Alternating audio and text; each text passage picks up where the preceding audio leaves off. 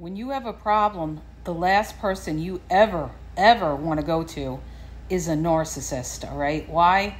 Because they have no empathy or low empathy. So they're going to minimize any kind of problems you have and make like you're making a big deal out of it, or you're oversensitive, or, you don't let things go. So don't ever expect any kind of sympathy from a narcissist when you're going through something. They're also going to victim shame you too and tell you, well, you did it to yourself. That's why you're in the situation that you're in. So a narcissist is not your go-to person in times of trouble, all right?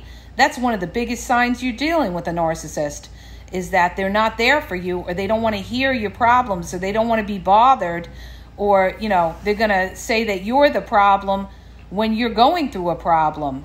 They're also going to get angry too that you're bothering them, all right? So, they don't ever want to deal with that. But when it comes to them having a problem, it's a whole different story, okay?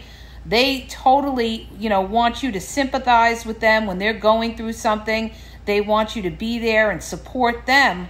But if it's you having the problem, like I said, they'll minimize it and they'll not want to hear it, or they'll abandon you because they don't want to be bothered.